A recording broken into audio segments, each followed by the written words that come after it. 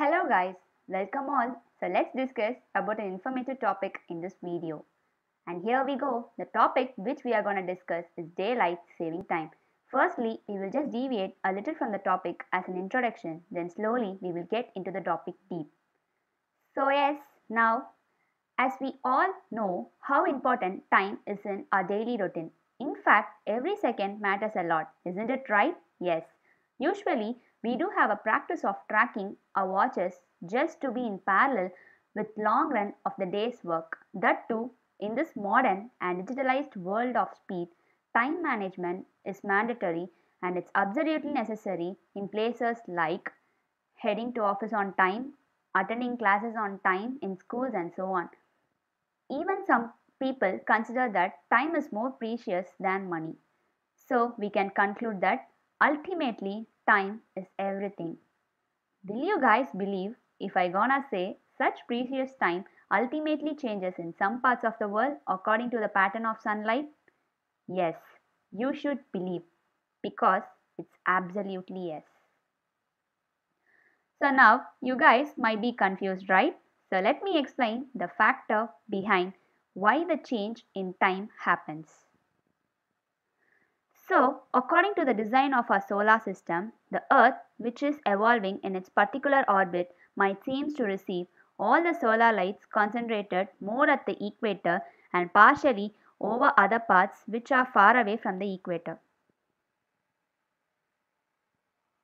So, by this, the sun rays almost concentrate at the equator. As a result, the northern and the southern hemisphere do not have a constant and fixed daylight throughout the year. So, the people who live in northern and southern hemisphere almost lack sunlight. In order to overcome the need of the sunlight, they practice this daylight saving time, also called DST. Here is the bar chart of a pattern of sunlight experienced in northern and the southern hemisphere.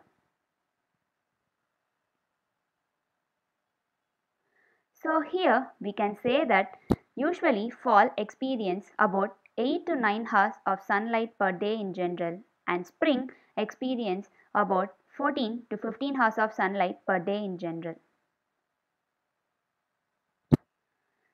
So now let's see what is meant by daylight saving time and what it is called generally.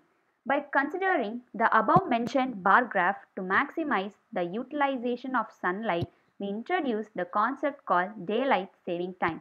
The term daylight saving time means to spring forward and falls back.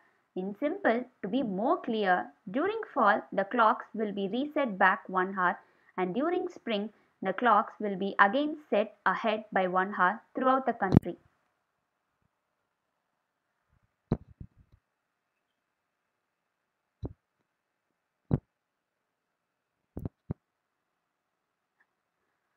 To be even more clear, let's go with some more explanation with an example. Like, for instance, we can consider Canada. As Canada belongs to Northern Hemisphere, here the spring lies between around March to May and fall lies between around September to November. As we all know that during spring the sunlight experienced is comparatively more than fall as they lack sunlight as explained above.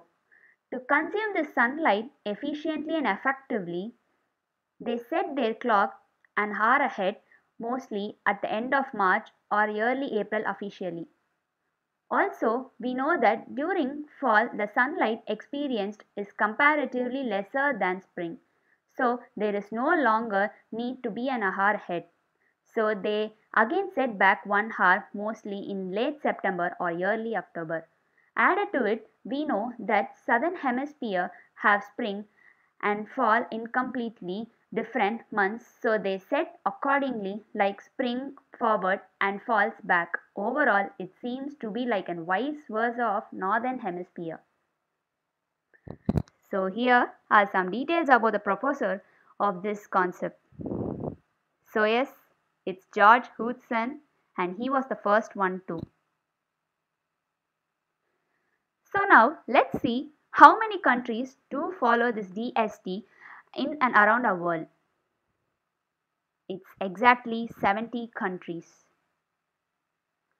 Now we can explore which are all the countries following this DST. Some Northern Hemisphere countries following this DST are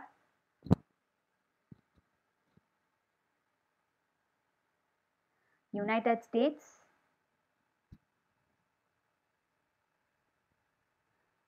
United Kingdom, Canada,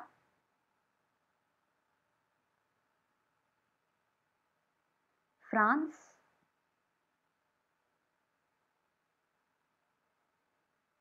Germany,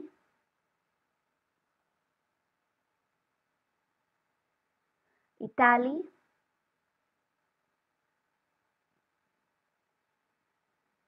Austria, Finland, and so on. Some Southern Hemisphere countries following this DST are Australia,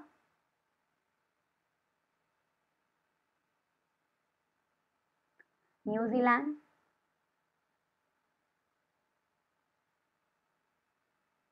Argentina, Indonesia, and so on. Yep, good. Now let's see some countries which do not practice DST. So here we have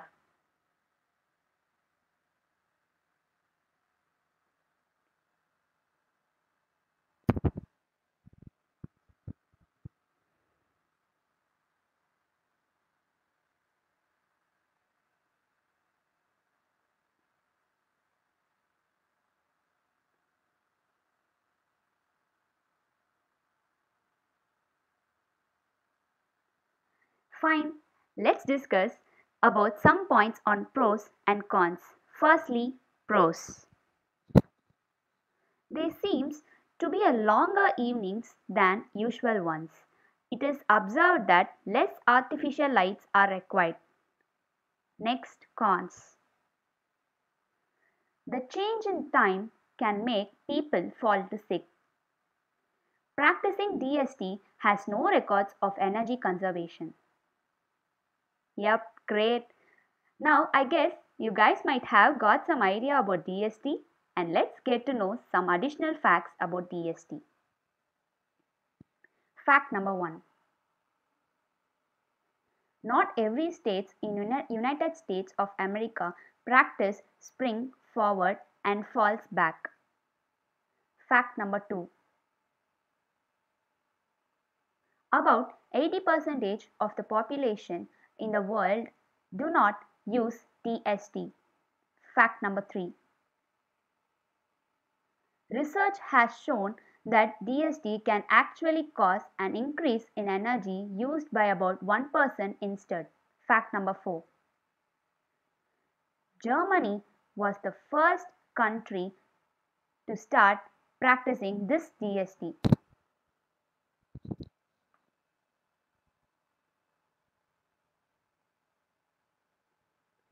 Thank you guys. Hope to see you all in the next video.